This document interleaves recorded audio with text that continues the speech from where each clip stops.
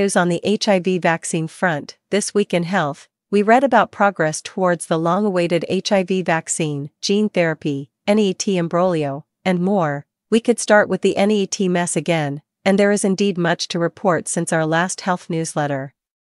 However, we have decided to press on with some good news and come back to the sordid mess that NEET 2024 has caused in this country. The government, back in power a third time, sure has baggage that sits upon it like an albatross around the sailor's neck.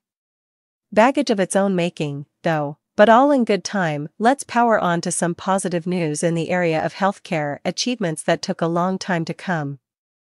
And yet when they arrived, the horizon suddenly brightened up with the possibilities of what technology can achieve to ameliorate human suffering.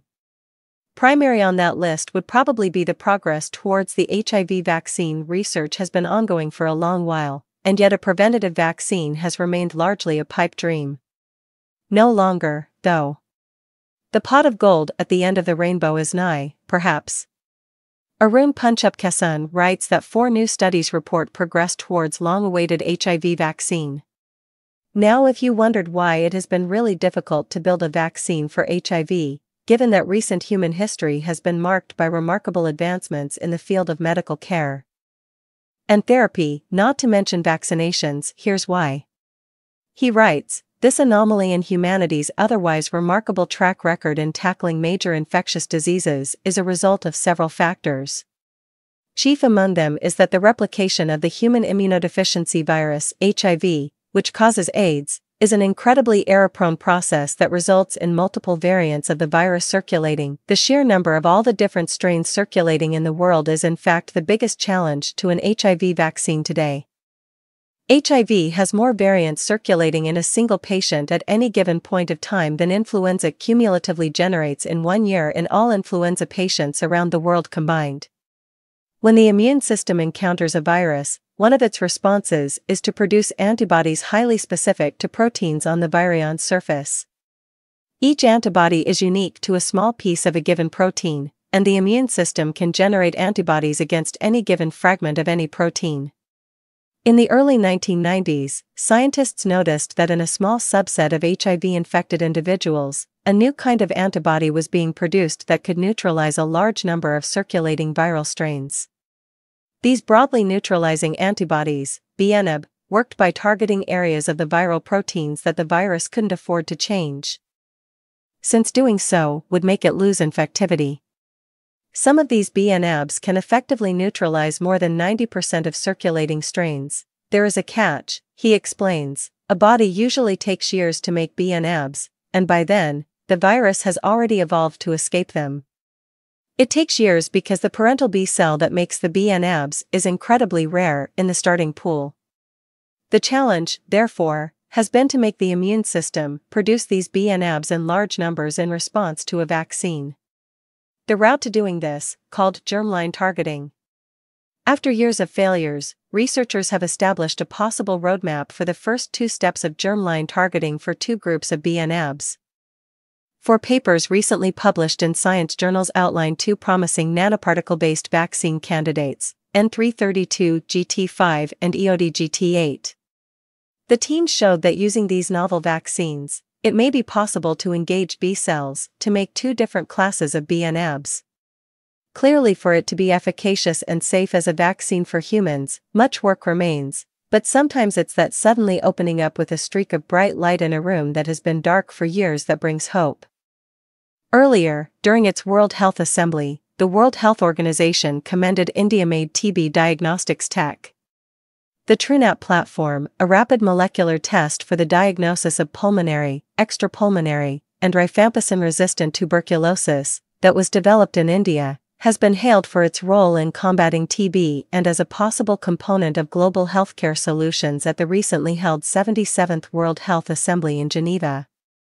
Developed by Goa-based Malbio, a point-of-care molecular diagnostics company, TrueNAT was actually first launched in 2017 and is a real-time quantitative micro-PCR system that has been deployed in several states in the country. It is a portable, battery-operated machine that can be deployed at labs, health centers, and in the field. TrueNat delivers results from samples in less than an hour and can test for over 40 diseases. For most of us, gene therapy is the holy grail. We believe that it contains in itself immense possibilities that would prolong life and reduce suffering. We only know that we have merely scratched the surface, and that the still waters of gene therapy run deep and silent. Brining us the latest news, Rahul Boyer and Vinod Skaria write that gene therapy offers hope for patients with hearing loss. Hearing loss is one of the most prevalent disorders, and it is estimated that over 1 billion people suffer from hearing loss, and approximately 1-2 children in every 1,000 births are born with congenital hearing loss. It is widely estimated that a significant majority, amounting to approximately 50 to 60% of congenital hearing loss cases, are attributed to genetic causes. Among the various populations, genetic variants play a significant role. Researchers at the Fudan University, China, in collaboration with a number of research and clinical centers in China, proposed that gene therapy could effectively treat a form of genetic deafness involving the OTOF gene, known as hereditary deafness 9. Mutations in the OTOF gene account for approximately 2 to 8% of all genetic hearing loss cases.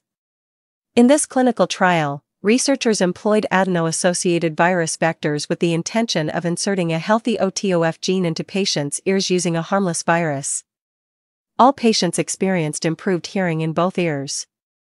Initially performed on one ear, the study was expanded to test bilateral, both ears, therapy in 5 pediatric patients. Hearing tests showed significant improvement in all patients reported, and all patients regained the ability to understand speech and locate sound sources, and the side effects were minor. It's time to dig deep into the NEET imbroglio that has dominated headlines and discussions online. We might have overdone it, admittedly, but there was much to report, nearly every day. Last week, we told you that cases had been filed in the Supreme Court by disgruntled candidates. This week literally began with the Supreme Court's order, which Krishnadas Rajagopal reported, NEET 2024 results, NTA cancels scorecards of 1,563 NEET candidates. The government told the court that it intended to conduct a retest for these candidates, admitting that there might have irregularities in the awarding of grace marks for these students, on the basis that they did not have enough time to finish the test. Meanwhile, there were more problems to NEET UG 2024 than just a bunch of grace marks that went wrong. Congress says grace marks not the only problem. Calls for removal of NTA chief, and Tamil Nadu Chief Minister M.K. Stalin, who has been opposing the conduct of NEET right from the beginning, said, Centre's submission to SC on NEET is another admission of its ineptitude. Meanwhile, officials clarified that while there were 63 cases of use of unfair means, they insisted there had been no paper leak in NEET UG, as alleged by students. For more in-depth information as to the context and ramifications of the NEET 2024 confusion, do look at our Explainers tab. As we often do, we turn on our gender lens this week again.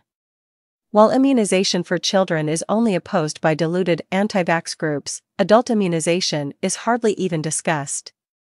And vaccination for adult women, even less if it is at all.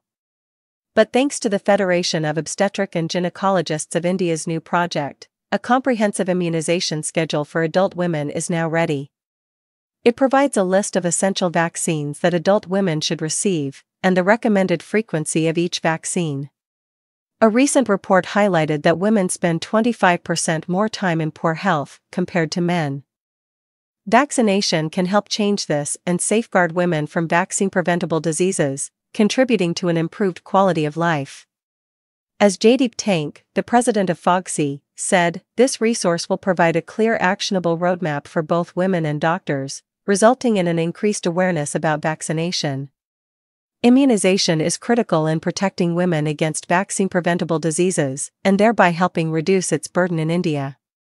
I firmly believe that this schedule will make a substantial contribution to the overall health and well-being of women in India and benefit society as a whole. Sharath Srivastava reports on consultations on providing menstrual leave getting underway in Karnataka.